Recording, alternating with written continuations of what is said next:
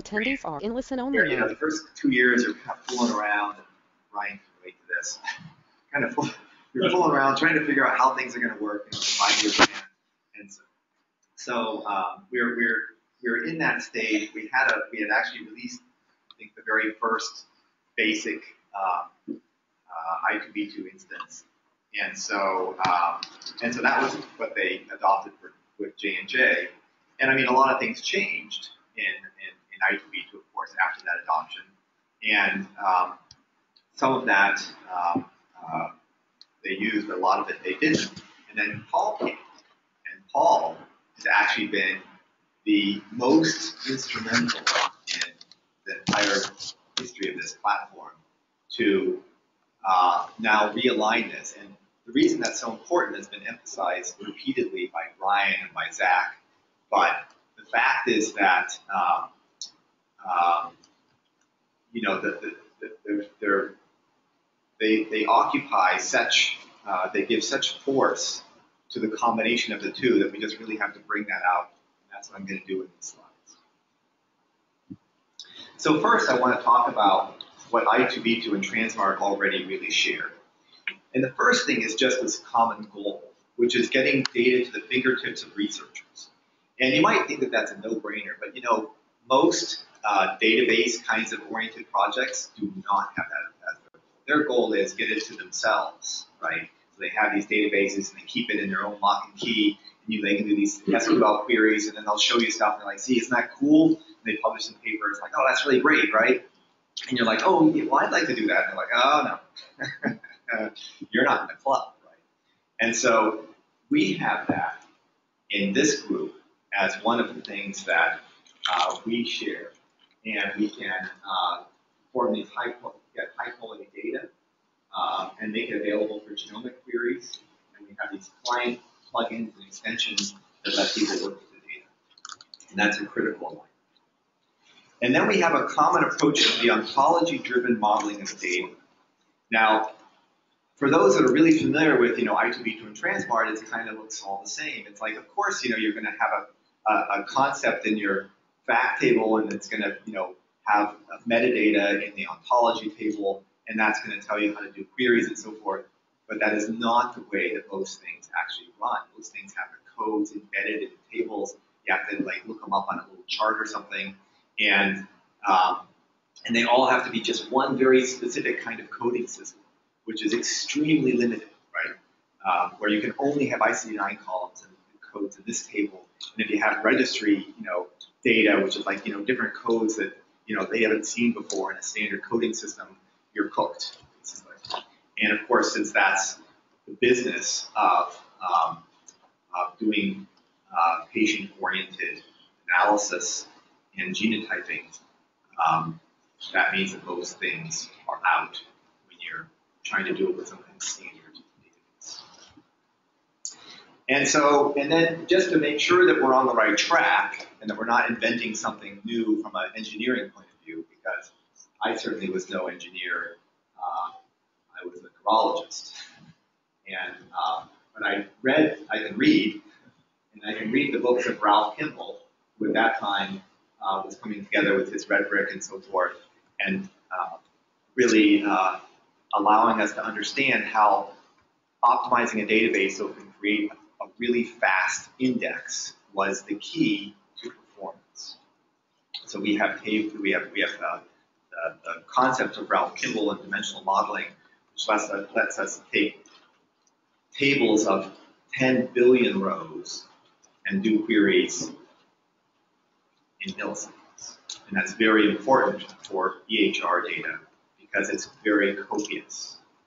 You get billions and billions of concepts and rows and facts out of EHR data. And so this is accommodated with the STAR model and the concept list.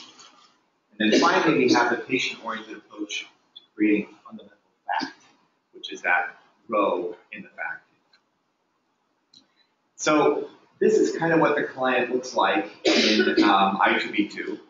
Like tranSMART, so we tend to brand it for every different application. So the basic thing that's the same, pretty much, because nobody wants to rebrand or change that is this area here, where it's just like tranSMART. You have your attributes of your patients, and then these don't look like two columns, it's just one panel trying to be a Venn diagram, basically. So if you wanted to find, for example, this SNP and find out how many patients had that SNP as a heterozygous entity, then you would pull that in, say run query, and it will give you the number of patients. And you can do this in all kinds of different complexities. You can add carefully phenotyped calculations, like these curated disease populations. Use those just like any other query, and this is of no surprise to you all, but we show this at these standard databases, and they're like, well, where's the standard? And we're like, no, this is the real quality data here. You know, you talk about quality, what you really want to know is have a machine learning calculated phenotype on a patient using all the data in the EHR on that patient, similar to how a doctor, by the way, works, right? They take in all the stuff about the patient. They pull out features of the patient, and they consider all the features of the patient when they come up with a phenotype. And that's what these machine learning algorithms can do. But then they encapsulate it all in these columns, in these oncology items that you can use in queries, just like any other item. And there's various ways that you can create plugins and extensions, which we have our plugin library, and you can, for example, take a timeline plugin and show all the data for the patient in a timeline for specific concepts that you might be interested in. And then the data model for the two looks similar, right? So we have this idea that the data can be captured from many different ontologies. And we can put many different ontologies in a common fact table. And that allows us to do this data integration in a way that's not possible with any other platform other than, I should say, common popular platforms, other than tranSMART and i2b2. We abide by this principle that we're going to separate the data. We're not going to use the EHR data in place. You're not going to use the transactional tables in place. You're going to import them into these databases that are for analysis that have the star schema. And we can standardize, therefore, the model across various EHR and registry systems, and they're easy to use by the end users because we can put query tools on top of them. And we use this idea of dimensional modeling where we have a fact table in the middle that has all of the data, and then the dimensions that kind of hang off of them. They give you descriptions of the data and help you do queries against them. And in i2b2, it looks like this. It looks very similar, I think, to tranSMART, with maybe a few columns in the observation table, which are a little different, or used a little differently, I should say. And that might not sound like a big deal, but it is, because that makes it so it's not perfectly aligned. And that's what Paul has been working on with his team for the past 2 or 3 years, is to align this so that we can truly interoperate with two systems, like i2b2 and tranSMART, in a very transparent way. Then you have the dimensions that hang off, which include things like the concept and the concept path, right, which is what we actually use in our query. And then we use the theory of Kimball to create these enormous indexes on the fact tables that might be many, many billion rows deep, but that can therefore be queried very quickly. And the concept dimension, of course, looks like these paths that can let you have any level of granularity along a concept and represent it then in the table that allows you to do queries, of lots of different varieties. And of course, it ends up looking like these folders, which reminds you a lot of, the kind of folders that you see in a file system. And the paths kind of look like the files in a Linux file system, right? So it's a familiar model, and yet it's very powerful in being able to drill in and use various kinds of granular hierarchical concepts in a query. And then we have this idea of a fact table, which in the i2b2 world includes things like diagnoses and procedures, the time they had the procedure, the time they had the lab done, what the value of the lab was, and so forth. In tranSMART, it's usually more, it's diagnoses, but they come from a registry rather than an EHR. Sounds pretty similar, and it is. So, very artificial distinction here, I would say. And so these are the kinds of things you'll find in the fact table. And then we have these columns in the fact table, which are very similar to the columns that, of course, you find in the tranSMART fact table. And then we have the various value columns, which either represent numbers and so forth, which are very similar to the tranSMART value. So the message I was trying to convey was tranSMART and i2b2 are already very similar, both in mission and in the actual data models and capabilities. And so we're starting with some very good fodder that has proved its performance worthiness and its flexibility. Okay, so now what does i2b2 have that can pretty much almost be immediately used by tranSMART if we do some of the detailed alignment that Paul's been working on for some time? Well, so first we have this thing called the Shrine, which allows us to do clinical trials like Brian was talking about. And the idea is, so in i2b2 we have these software modules. We tend to divide the software up into these modules because then it's easy to install one module on top of another, and they communicate with each other using web services. So that you can have somebody sitting in children's hospital, it can compose a message, and this broadcast module can send that web service message out to all the different hospitals. They'll run it in their i2b2, and it could be an i2b2 tranSMART instance at each place, and then they will come back with the answer, and it will display that to this fortunate person sitting at Children's who's done the query. And so by doing that, you actually can perform a query across all the sites. The query is actually done at each site, and the aggregate result comes back. And it looks kind of like this, right? So you've done, it looks just like the query tool that you see. And here we've done a query for hepatitis C, where we have put all the different ways of saying hepatitis C in the ontology into this one circle of the Venn diagram. And when we run the query, we get the result of all the different people who are in the network. And the idea then is that you can run this simple query as a predecessor to doing a clinical trial, because now you know how many patients there are at every place, but beyond that, you now have formulated a little bird dropping of a query at each site that it reached out to do the query and get those numbers. And that bird dropping stays there at each site, so you can rerun it at the site if you want to do exactly the same query. But now you can drill into the data and you can get not just aggregate obfuscated results, which for patient privacy reasons are very important to just allow that capability at the, when you get the aggregate data and you're reaching out to the various hospitals and seeing it at Children's. But now, when you can go in at each hospital to be part of this big clinical trial across hospitals, you can drill into the data. And you can either take that bird dropping of a query and just get the patients out of it, say, okay, these are the patients at our site using that query that have hepatitis C, because you're just running it again in your i2b2 or i2b2 tranSMART, and then you would get your list of patients, essentially. You can go to your Epic EHR, your Cerner EHR, your Athena EHR, wherever it is, whatever it is, and look up the patients and see if they're suitable for the clinical trial. And then you'll see we've also built out tools in i2b2 that specifically allow you to do medical record review. And so you log into the Shrine workbench, you repeat the query, essentially, and then you can look at the patients. So you can output the medical record numbers of the patients, or you can actually look at the patients in these familiar kinds of Excel output. And it will tell you things like, what the patient ID is, and what some of their demographics are, and then what all the different attributes that they might have or not have.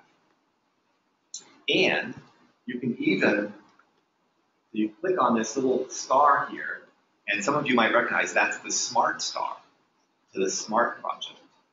And when you click on that, you can actually bring up this embedded SMART screen where apps, and you'll see this is the same app that Zach showed you, and that was transportable amongst various applications, including the EHR, and in this case, an i2b2 web client as well.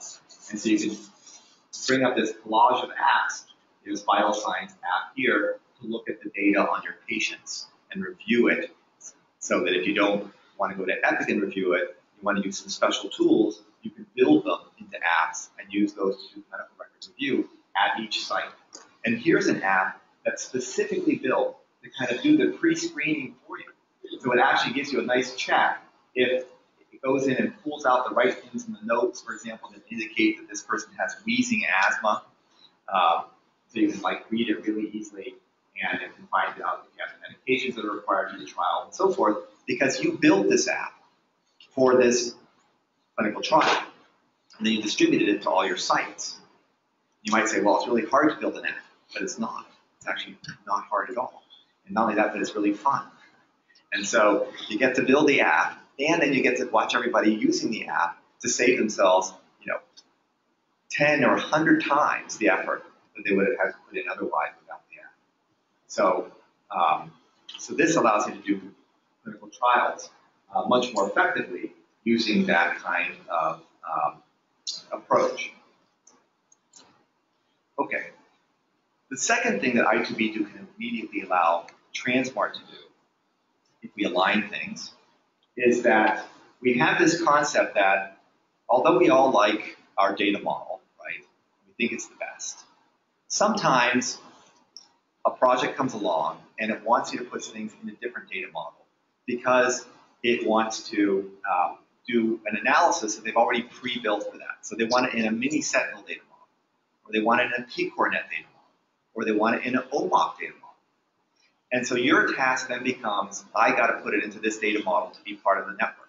And I have i2b2, or I have i2b2 tranSMART. What do I do? And so what it does is it says, no problem. Build an ontology that corresponds to what they expect in pCoreNet or an OMOP or mini Sentinel. And then we have a transformation that we will build for you. And we won't build it for you, but someone in your team, right? So in pCore, what we do is we built this transformation that can take your ontology that you have mapped to your local terms, and it works perfectly to do your i2b2 queries and do them in i2b2. But pCoreNet doesn't want to just do i2b2 queries. They want to do queries on this common data model. So the transform will take your special ontology, and see, we built a special ontology here just for pCoreNet. It lives perfectly well alongside all the other ontologies in i2b2, or in that case, or i2b2 tranSMART.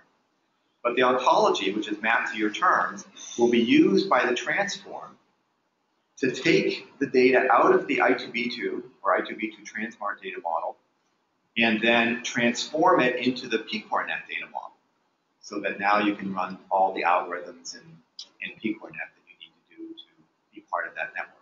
The same thing can be done for OMOP and mini Sentinel and data model X and Y that come up next tomorrow, right? When we open up our web browsers to find the latest announcement for some grant. PMI, I guess it's good, right? Okay. So then finally, taking this idea that you want to host lots of different kinds of data, and that although you want the different kinds of data in your network, a lot of times it takes a special team to build up a database of that data. So at Partners Healthcare, for example, we have a genomics team, and they love genomics, but they don't know or care about EHR data. And so we can give them a task, which is put that data into a i2b2 tranSMART data model. It's actually not that difficult conceptually, because really annotations, and you all know this sometimes, annotations are just repeating over and over. So you can put the annotations in the fact table. It works really well. And but that can be their only task, and they don't have to coordinate at all with the rest of the teams. And the way that we then put their data together with all of the other data in the entire network is that we have a distributed query system. And Paul, are you going to talk about this at all? No. No, okay. Well, not this time. Not this exact. Okay. Yeah. So, but Paul and I are working on this in our picture grant, NIH grant for big data knowledge. And what happens is that the get my cursor back here. So I can move this back.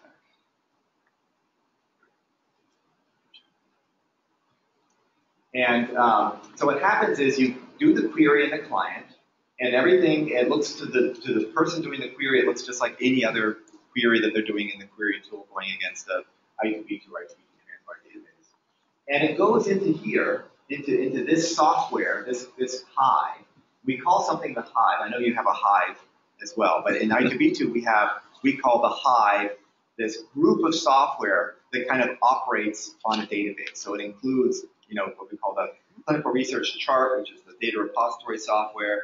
It includes the ontology software, and we modularize everything this way so that people can build a new one if they want to. And then we have a project management cell. We have like several different kinds of natural language processing cells. We have the identification cells. We have cells that can access data in file systems. So there's lots of different kinds of, you can just go and build a new module. Some do things like very specific, like they analyze pulmonary function tests. And if the pulmonary function test is in this format, you can send a pulmonary function test report to it, and it will send you back the decretized, the discrete values, right, out of the pulmonary function test that you can then put in the fact table. So this we call that a hive. And all that, but here we have actually several hives. We don't just have one. And so, for example, here the genomic people own a hive. They can actually do queries against their hive on their own if they want. And that would be just fine. I'll show them you doing them doing that. But then they can say, I want to join this distributed query system, and people are going to be able to go to this node here, and this main node is going to be able to farm out queries to these separate independent hives, one of which is specialized just to do notes, one specialized just to operate with biobanks, one just for genomic data, and one has the clinical data. And they're going to be able to do all those queries and come back with the answer by combining the patients into one big Venn diagram answer. Right? And then it will tell you how many patients correspond to all those different attributes that you use in your query. So what exactly, and you have this compendium of different kinds of hives that can go from, coded data, like we have in the EHR types of hives, you have an i2b2 with just coded data, or you can have this highly specialized data, like the genomic data. Sometimes you have a hive of just unstructured test data. We have a radiology database that has features that we pick out of the images, kind of like Brian was actually describing in his talk. You have this, you can put your calculated phenotypes into a database. So if you have an analytics center and they want to produce data, they don't have to worry about putting it into the entire huge database. They can put it in their own database and do a distributed query to it. And you can have sometimes patient databases that are actually very small that want to live in the hive so that they can, or in the distributed query system, so that they can be used for queries in the hive.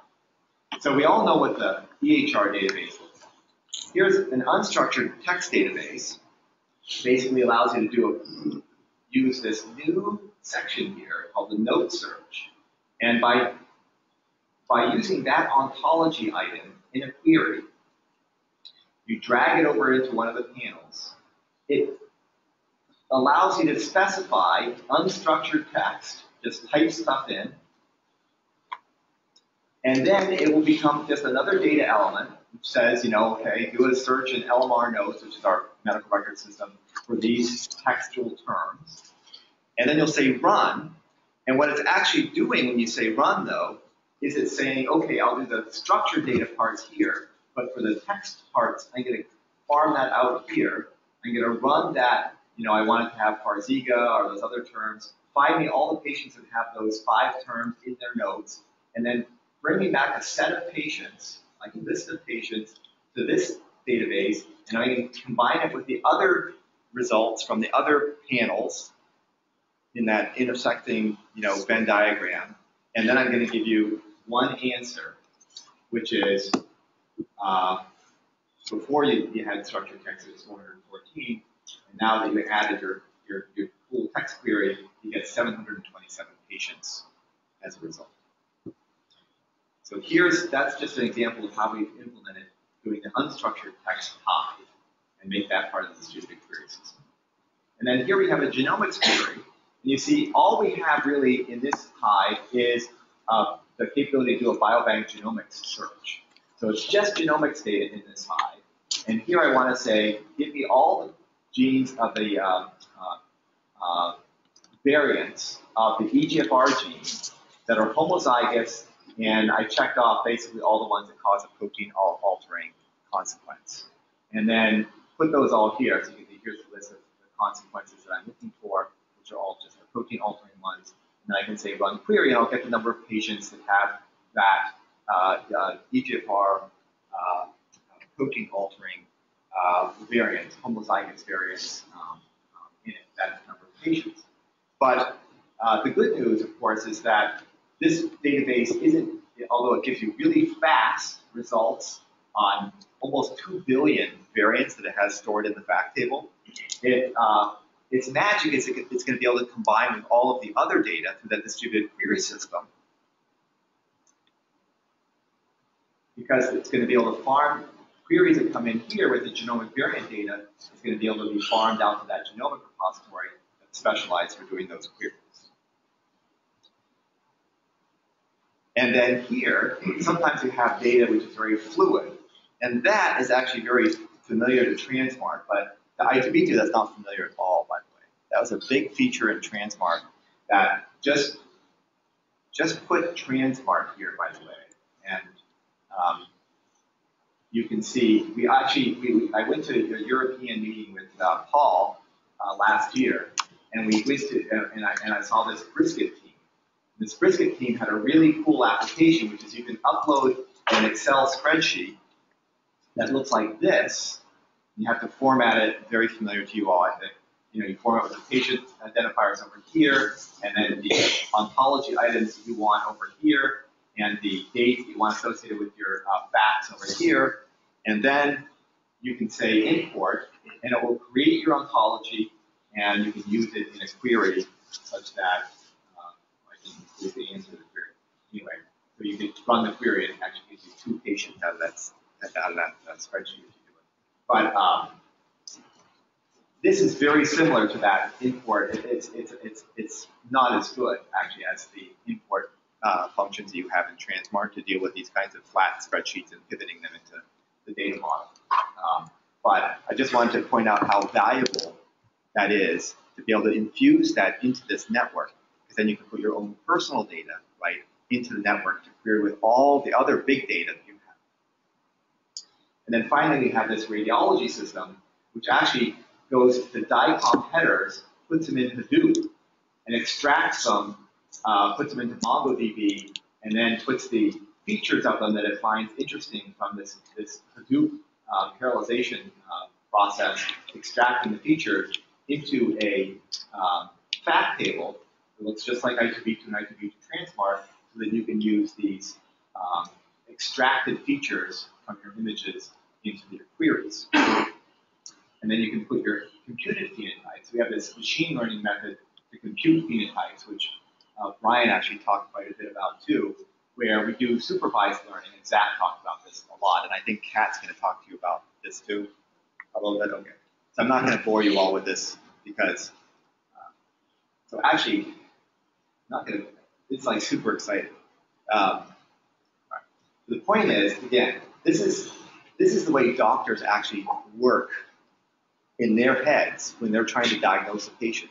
They look at the patient and they look at different features on the patient, right? And they say, what's important to is that I look at their eyes, and that I look at the wrinkles on their skin, and I look at their liver function tests, and I look at their pulmonary function tests. And therefore, I can determine if they have Tay-Sachs disease, let's say. And the point is that this is going to be the same thing. So it's saying, look, give me a bunch of Tay-Sachs disease patients to begin with. Now, tell me what features the computer should pull out of the medical record that are important to kind of calculate whether somebody has Tay-Sachs disease or not. And then it says, okay, once you've given me those features, I will compare the features to the set that you specifically labeled as having Tay-Sachs and not having Tay-Sachs. It's very important to have not Tay-Sachs as well as Tay-Sachs in your test set. In order to do a calculation where we use lasso, which is just a logistic regression but that has a shrinkage associated with it, so that that potentially hundreds of features that you kind of are candidates don't all end up in your algorithm at the end. Typically, we'll only end up with 4 or 5 features that are important, like just the LFTs and just the PFTs are important to turn out to do the calculation and separate in a calculated way all the patients whose data did not have ASAP's disease in a machine learning approach.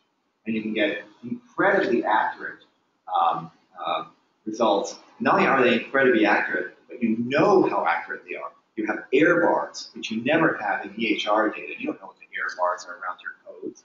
This gives you error bars around all of your data, so you know how accurate they are. You can tell exactly what the cost predicted value is. In this case, it's my eyes are 95%, right? So the cost predicted value of that ROC curve is 95%. And we use this in the biobank. So we actually have, you see, all of those, and actually different positive predicted values can be calculated for each one of the different, in this case, coronary artery disease or for depression.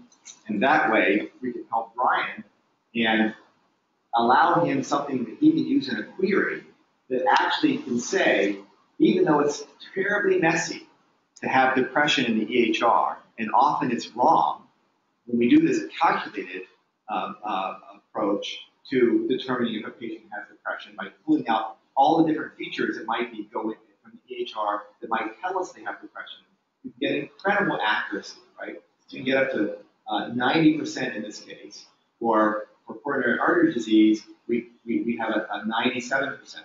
Now you see the trade-off is, of course, the more accurate you get, or the higher the specificity is, the higher the positive predicted value is, the less patients you have, right? Because you're sure of less things when you're really trying to be sure, right? So we can actually just... I didn't know that's correct.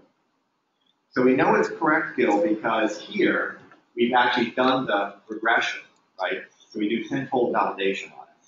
And then we plot that into an ROC curve, and we just pick different points along the ROC curve in order to calculate those patients.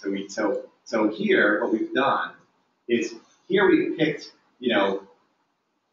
one of the points way down on the ROC curve, very high in specificity, relatively low in sensitivity, and that's why you're getting a smaller number here. But you're right. It's not much smaller, so it's fairly steep. Right? And so, but it allows you to take this quantitative scientific approach to EHR data, which is important because EHR data can be so messy. So Shawn, you had a training set and then supervised learning, then turned it loose and got the up curve, and then. Correct. That's cool. That's exactly right.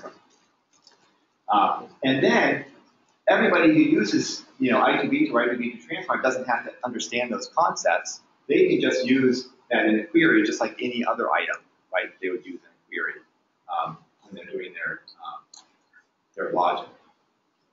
And you can see we have this variable which is the positive predicted value or something. Okay.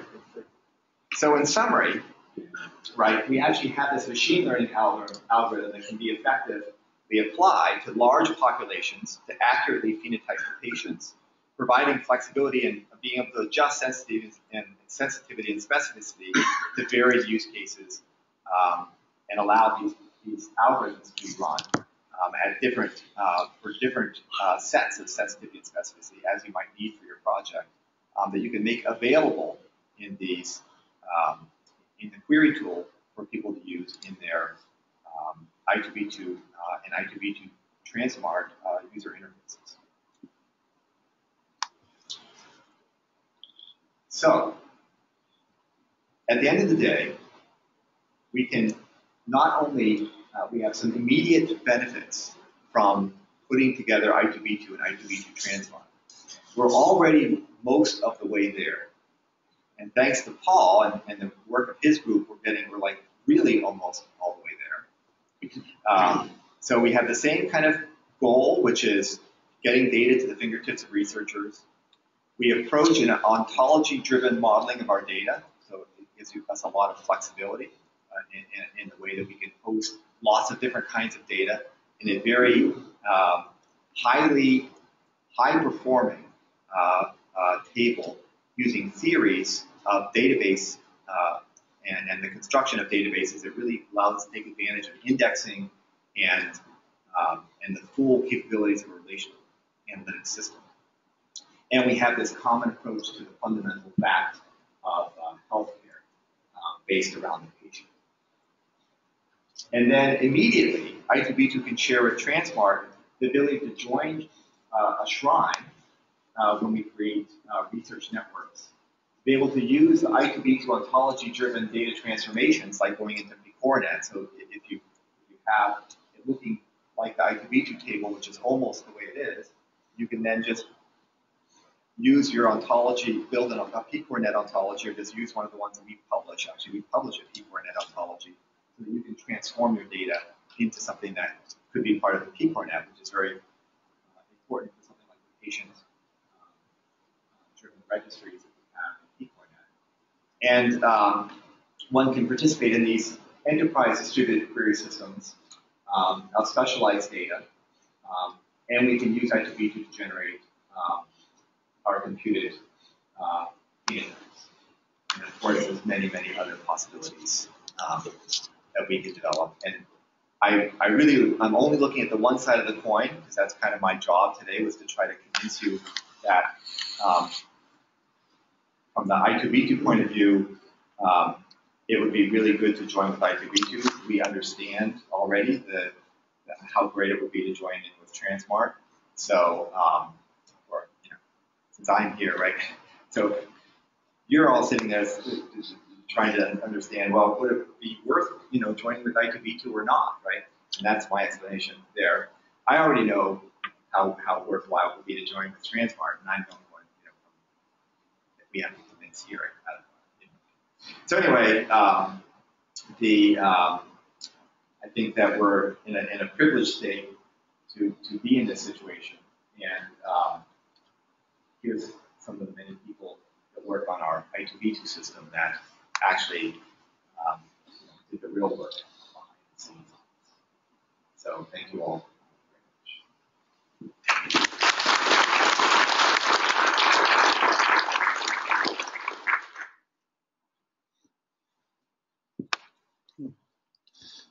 Not sure if we have a lot of time for questions.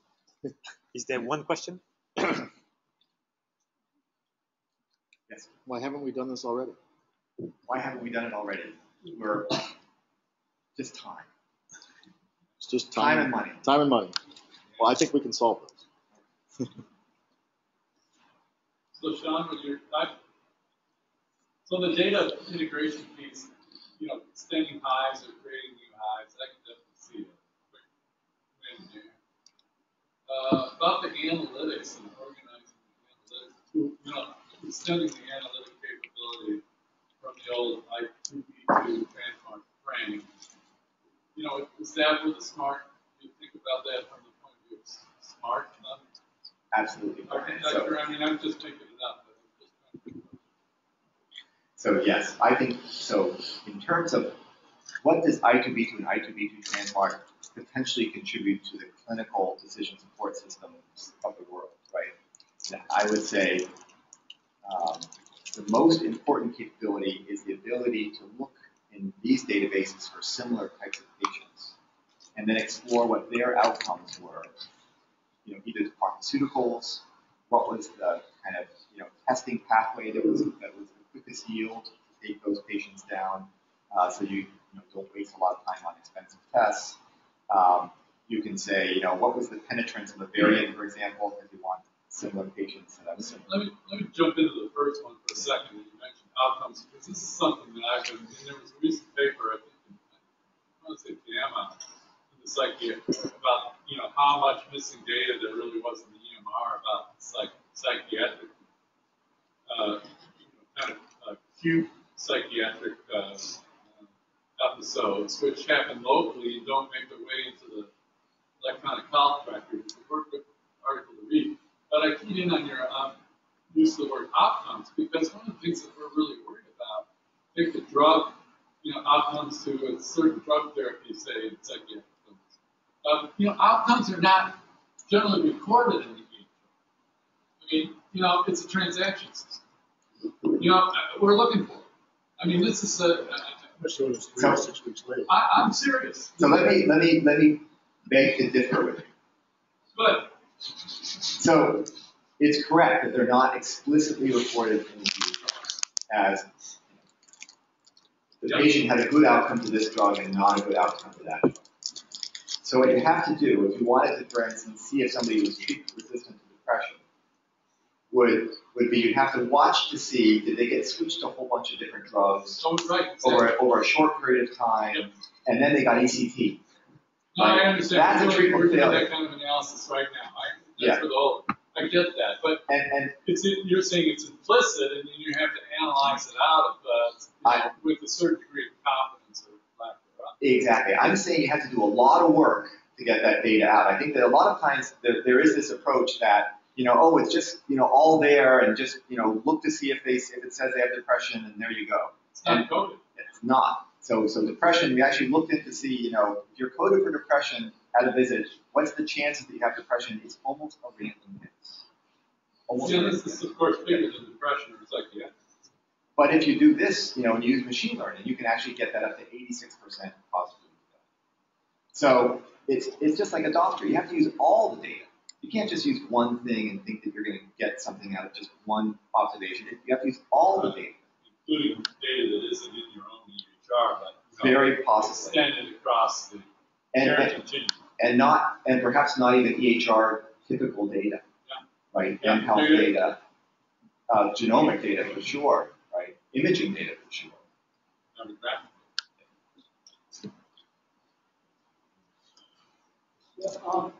John, maybe some reference there.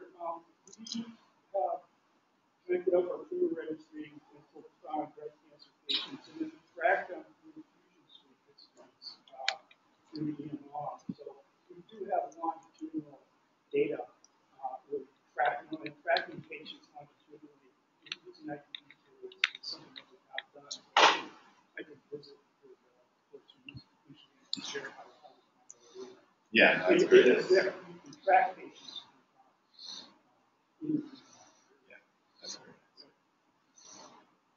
Okay, great. Thank you very much. Thank you. Thank you.